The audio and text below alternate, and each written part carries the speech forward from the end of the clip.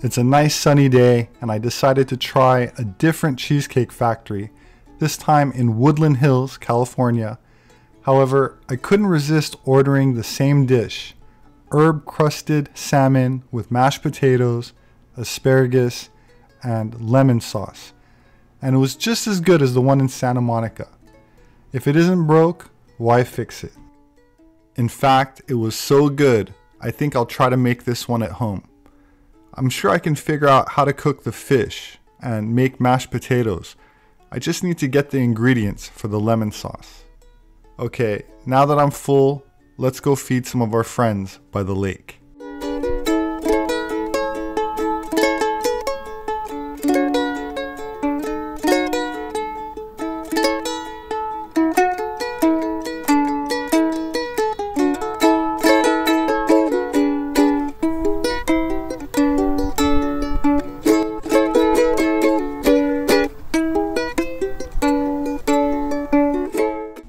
Duck is the common name for numerous species of waterfowl, generally smaller and shorter necked than swans and geese, which are members of the same family but not considered ducks.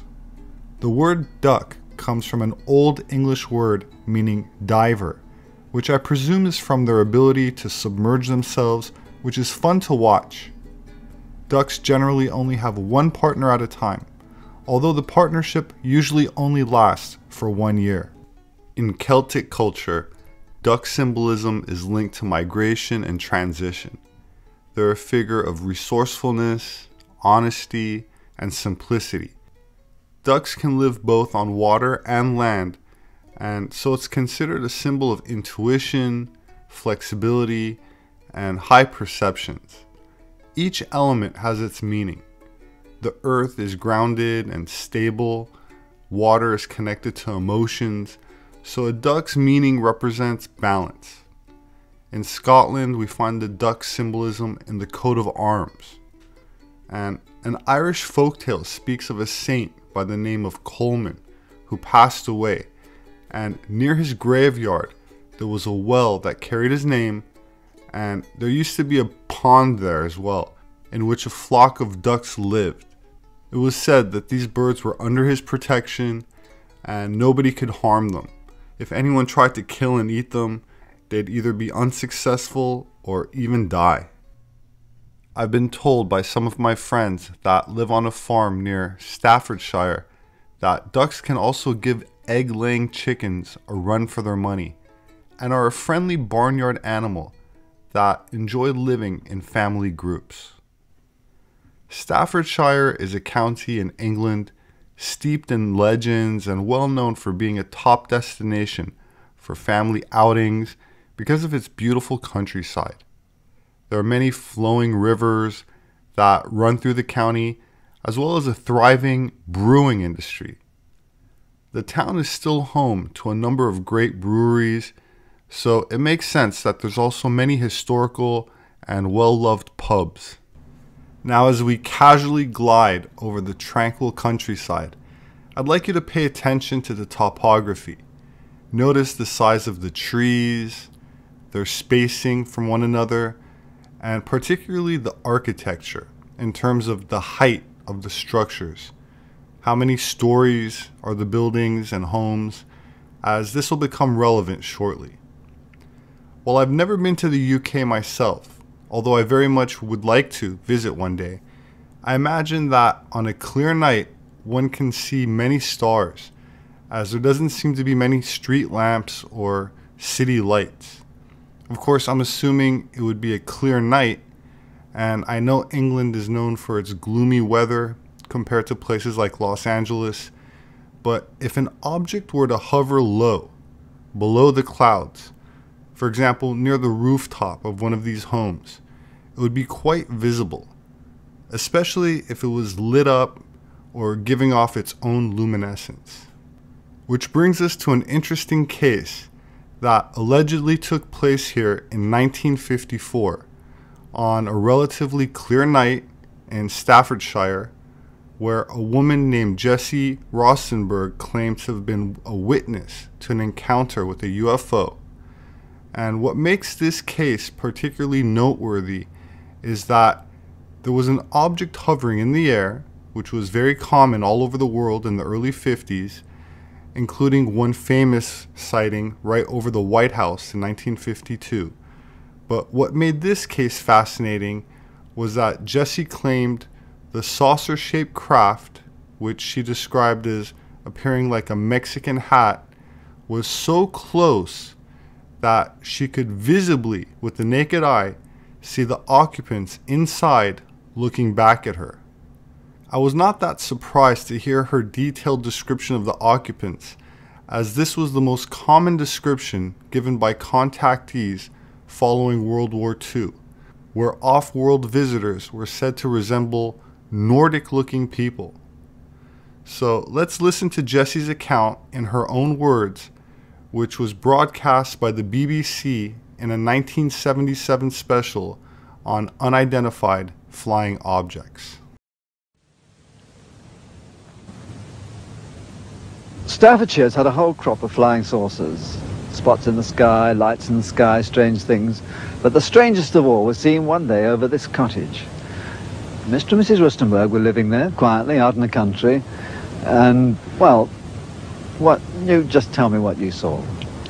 Well, it was one ordinary day. I was waiting for my husband to come home from work, and my two sons went to Sepehr to school, and I was getting changed, and I heard this terrific noise. It was just like a giant cauldron of water being poured onto a fire, a shh sort of noise, you know. And my first reaction was, oh, the children. I thought maybe a plane was crashing or something like that. And I slipped my jumper on and went outside to find my two sons lying flat on the ground in the garden in front of the house, shouting, "Mummy, Mummy, there's a flying saucer." Well, naturally, I just said, "Come on, don't be stupid. Come in the house."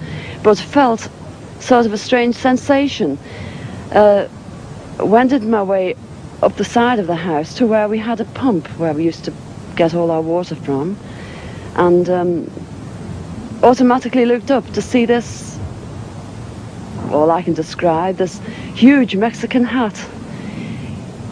It was stationary, this thing, and it was bright silver in colour, and it had a dome. It was tilted to sort of, I could see the occupants in it.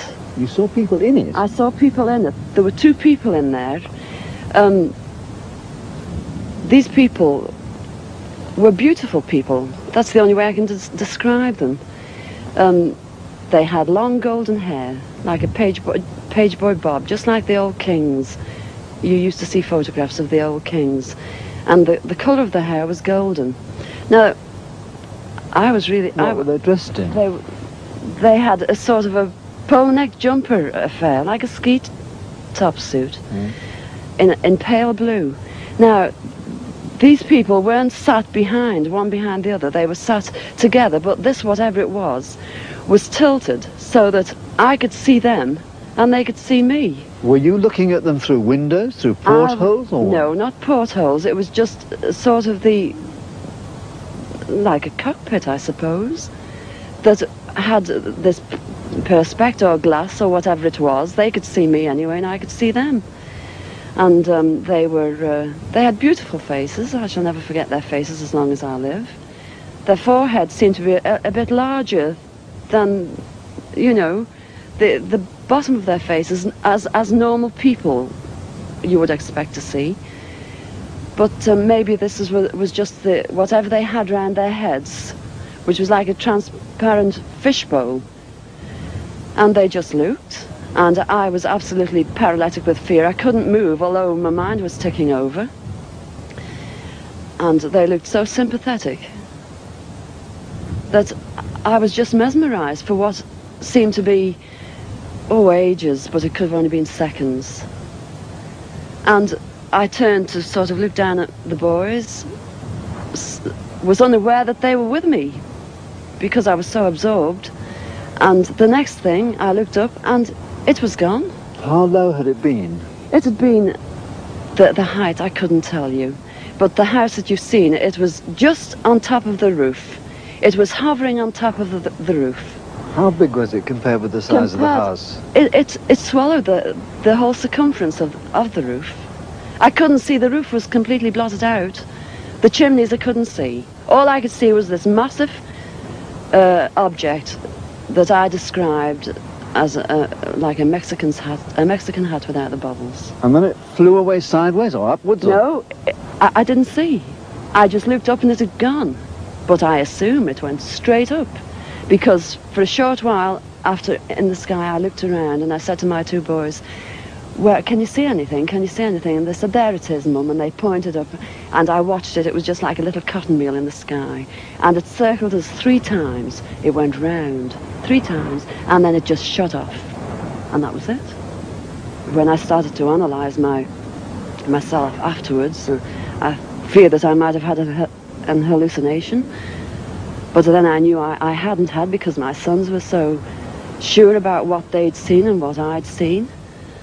And it went through my mind that it was a secret weapon from Russia, and then I thought, well, it can't be that, because if they had something like that, they wouldn't need to fear anybody or anything.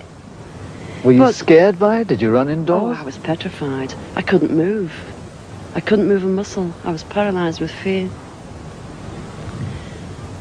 But now I wouldn't be. Because now, when I look back, you know, I think, what an amazing thing to have happened, and for me to have seen it. And when your husband came home, where were you? Well, when my husband came home from the office, I was locked in the house with my children, under a big kitchen table that we were using. Under the table? Under the table, yes. It's funny now when I look back, you know, it sounds absolutely ridiculous, but this is the truth. This happened. And that's it. We were ridiculed. It was very embarrassing at the time, and people, they possibly thought, oh, she's a nutter. But, you know, who cares? This is something that happened to me, and I'm a practically minded person, and that's it. I find it interesting that she would consider the possibility that the craft may have belonged to the Soviet Russians, but quickly discounted that possibility, as with such technology, surely they would have taken over the world by now. That said, the idea that the craft may have belonged to Germans, let alone nationalist Germans, did not even enter her mind. And why would it, as Germany had been thoroughly carpet-bombed into oblivion by the Allies, and were fortunate to not have been nuked as well, as the Allies killed 15 million German civilians and were experts at invading other faraway lands and killing everyone. But only up until 1945, as in 1946 and 1947, when they invaded Antarctica during what is known as Operation Highjump, the Allies suffered a decisive military defeat by what many people 75 years later suspect were a subterranean German colony which never surrendered like the rest of Germany, but instead escaped with their alleged anti-gravitic technology, which historians refer to as Foo Fighters, and retreated to Antarctica, where they established a breakaway civilization which was impervious to the inferior weapons of the official winners of World War II. There's no question that Germany lost World War II, and it's a very different place today, which is still occupied by 50,000 US troops and acts as a vassal state to the Americans, which dictate a new globalist political agenda based on ideology that calls for no borders, no gender, and no race. A demoralized society without any connection to its history, culture, or the actual events before, during, and immediately following the Second World War. That said, Jessie, who's in her 90s now, did not suspect that the UFO phenomena could be connected to the Aryan elite that escaped the Nuremberg trials and instead continue to exist covertly, exercising their technological superiority with impunity in the skies above not only the United States, but the UK. Even today, she does not seem to connect the blonde inhabitants of the craft to the blonde Germanic adversaries her nation faced a few short years before her sighting in 1954. The illustration. And the face is a slim either side. A lot slimmer. Beautiful. Would that be why the Gavin Gibbons, when he did the illustration, I think it was a UFO News or something, that was a lot thinner in the face? Yeah, that's right. Right. Sorry about that, Jessie. I haven't realised. So we're Dawn's interrupting That's with right. a cup of tea. Come on then, Looked Dawn. back, the saucer was no longer there, but a few minutes later we saw it circle the house 3 times before it shot upwards like a rocket against the blue of the darkening sky. Quite true. Yeah, thank you. I've been speaking on this topic for quite some time now, and have found that to most people it seems like science fiction. Of course, most people also never stop to consider that the genre of science fiction itself is often based on some degree of truth, and in many cases steeped in government propaganda, as Hollywood, like NASA, is to a large degree influenced and restricted by intelligence agencies which prefer to withhold certain technological advancement from the public in the name of national security. The controlled media has been effective in dictating the narrative, as the modern UFO phenomena started during World War II on a national scale with the Battle of Los Angeles in 1942, which I covered in a recent video, and yet people in the early 50s rarely suspected an Earth-based breakaway civilization, as they were more concerned with the possibility of people from other worlds. At least, that's what the media seemed most interested in. In Washington, ghost-like objects dart across the radar screen at the CAA Traffic Control Center at National Airport for several hours, traveling more than 100 miles an hour. Air Force jet fighters spend several hours chasing the objects plotted on the radar scope. I am here to discuss the so-called flying saucers. The Air Force interest in this problem has been due to our feeling of an obligation to identify and analyze to the best of our ability anything in the air that may have the possibility of threat or menace to the United States.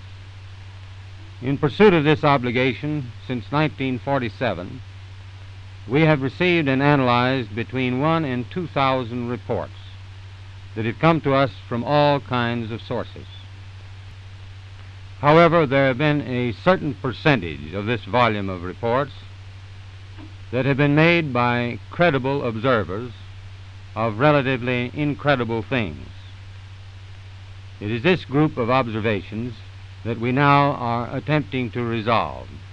We can say that the recent sightings are in no way connected with any secret development by any agency of the United States. Major Keyhole, as author of the book Flying Saucers Are Real, what is your opinion of these new sightings of unidentified objects? With all due respect to the Air Force, I believe that some of them will prove to be of interplanetary origin. During a 3-year investigation, I found that many pilots have described objects of substance and high speed. One case, pilots reported their plane was buffeted by an object which passed them at 500 miles an hour. Obviously, this was a solid object, and I believe it was from outer space. As these sightings of disc-shaped craft increased in the years following the Roswell incident of 1947, so did reports of interactions with the occupants of these craft, which oftentimes seemed to be tall, blonde, human-like aliens. There's the Billy Myers case, where the alleged ET race seemed to be very attractive, and the primary contact being a blonde Nordic-looking woman. Another famous case was George Adamski, whose photos and video of the UFOs shared a striking resemblance to images leaked out of the former Soviet Union of saucer-like craft that were obtained by the Red Army as it invaded Berlin. While the latter models were called Haunebu, the early prototypes were called Vril. The crafts were named Vril, and Vril in Germanic language means the life force. Basically, craft utilizing the never exhaustible, always automatically replenishable life force. And then in a book on ancient occult, German occult traditions, they had a chart of the runic characters, and this is the runic character for the life force. So it all drives together. The name of the craft, Vril, the meaning of the word Vril, and the pictorial symbol on the bottom all mean the same thing, the life force. So we were able to decipher this little puzzle here.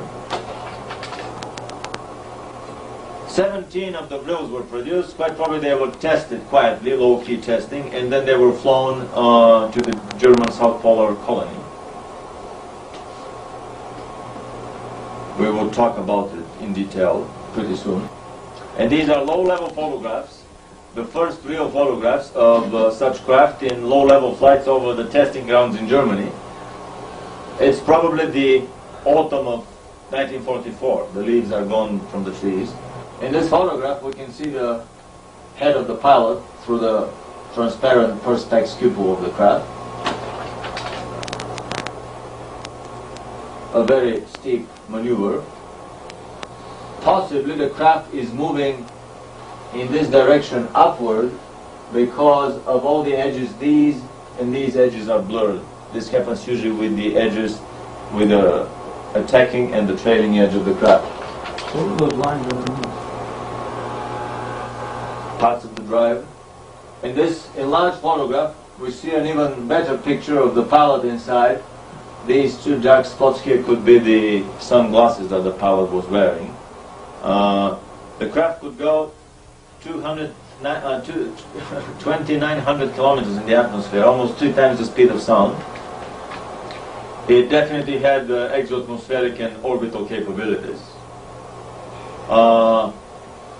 And I have a suspicion that these were free energy craft that did not need any fuel to fly. Once they were started and put in motion, I mean their gravity drives were activated, they did not need any more fuel to run. And we can see low-level flights, probably the autumn, early autumn of 44, the leaves are still on the trees. This visible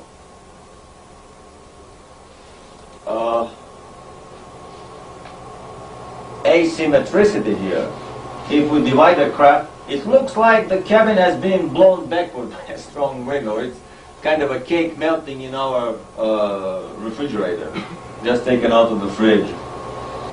Bigger craft, the Haunebu 2 type craft, which were 25 meter diameter, about 75 meter diameter tank killers, were also produced.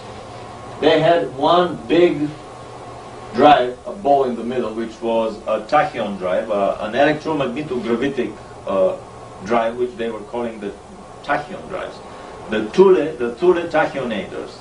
The Thule tachyon drives were produced on assembly lines. They had an assembly line production of tachyon drives in their AEG and Siemens plants in 44 and 45. So in these underground caverns, they had more than enough space and fantasy and guts to build all these incredible flying machines. Armaments were added. These are machine guns in 3 turrets. On this photograph, we see some of the armaments here clearly visible. Something is sticking menacingly from the underside of the craft. A shot from the underside shows the Luftwaffe cross, either the 4 legs or 4 small machine gun turrets, and something that looks very suspicious, something here that we would see very soon resembles like a tank turret with a gun sticking out. These were really the tank killers of the Hollywood 2 type. They were designed to fight whole tank armies. The skeptics would say, well, it's impossible to, what a stupid idea. It's impossible to put a tank turret on a saucer because it would never lift off. A tank turret is about 10-15 tons. It's alone is 2/3 or maybe half the weight of the tank. However, the Germans claimed that these craft were 100 tons in weight, armed with brute steel plates. They did not have developed at the time the force field shields around the craft that they developed later on. That's why they were relying on brute steel armor. While more and more people are giving serious consideration to the idea that nationalist Germans managed to develop or obtain what effectively can be considered free energy craft, the German scientists themselves seem to imply that they had help from similar looking people from other worlds. That is to say, before the Germans allegedly broke away to Antarctica and South America, assuming that indeed took place, these paperclip scientists seem to imply that prior human civilizations either already broke away to colonize space, or maybe we ourselves are the offspring of a prior colonization, meaning we ourselves did not originate on Earth.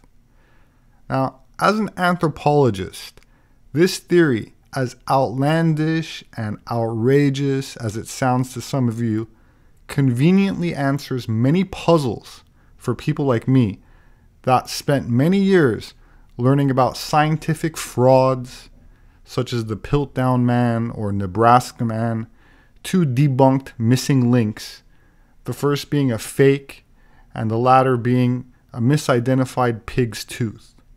Humanity having a celestial, non-native origin would make it no longer necessary for desperate anthropologists to do all this mental gymnastics to force obsolete paradigms to work, like out of Africa theory, which involves claims that an ape-like foot with a big toe that sticks out to the angle like a thumb, obviously used for grabbing branches, was actually a bipedal hominin ancestor displayed in many museums.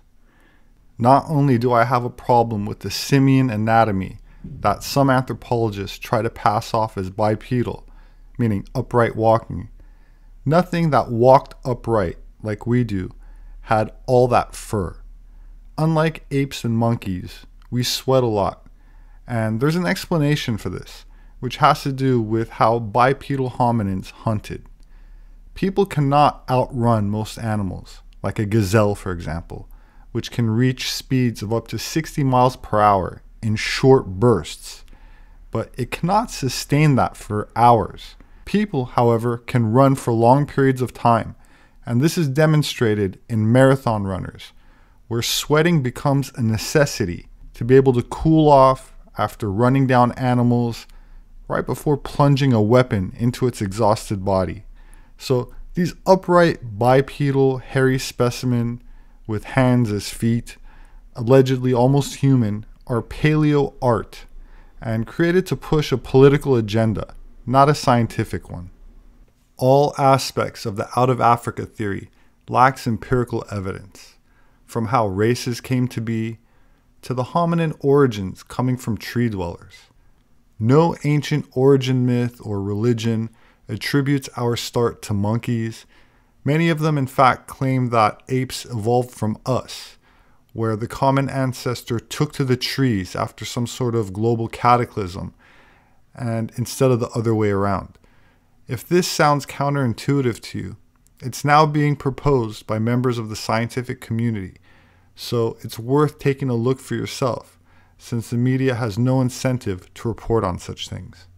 That said, the revolution in genomics since the sequencing of DNA from all races, including archaic hominin races, which is a fancy way of saying ancient people, has demonstrated that we are all made up of various species of people that had different blood types, were adapted to different environments, but that does not answer the pivotal question: if we did not come down from the trees, where did humanity come from? Turning to myth and folklore, we have stories of people dwelling in subterranean habitats coming to the surface, such as the Hopi Indian legends. And I have several videos on Inner Earth which explores if it's even possible.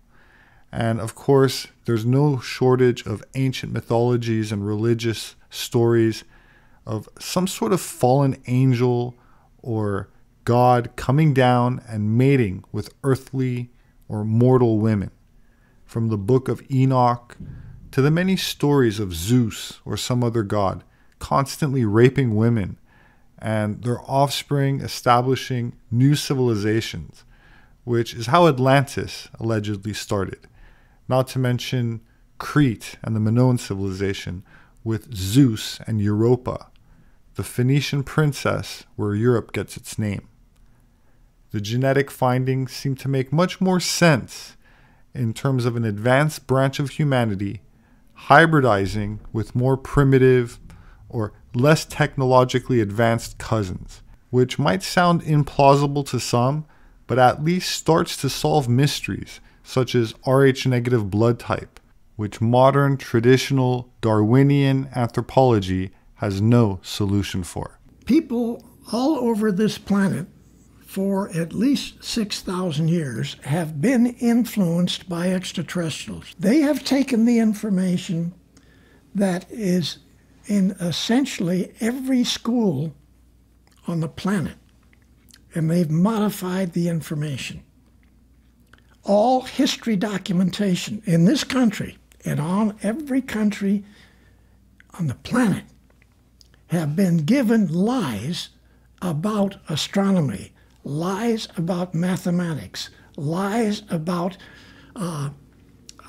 technical capabilities, lies about the universe, you name it, okay? Everything have been lies. Every PhD on this planet, whether they're scientific, whether they're medical, makes no difference. Every book that they read the 6 years they were in the university are lies. They're not telling the truth. They were not taught the truth. The Secretary of the Navy was aware of this because he had been contacted by Nordic extraterrestrials.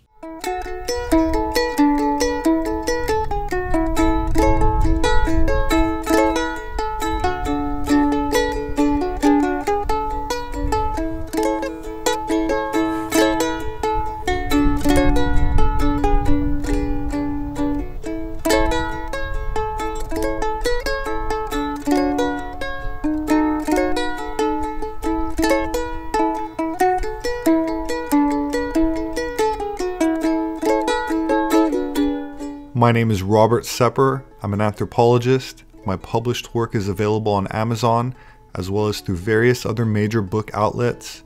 They make a great gift. If you'd like to support my work, you could do that through patreon.com. I appreciate it. Thank you. Please have a wonderful weekend, and I hope to see you again soon.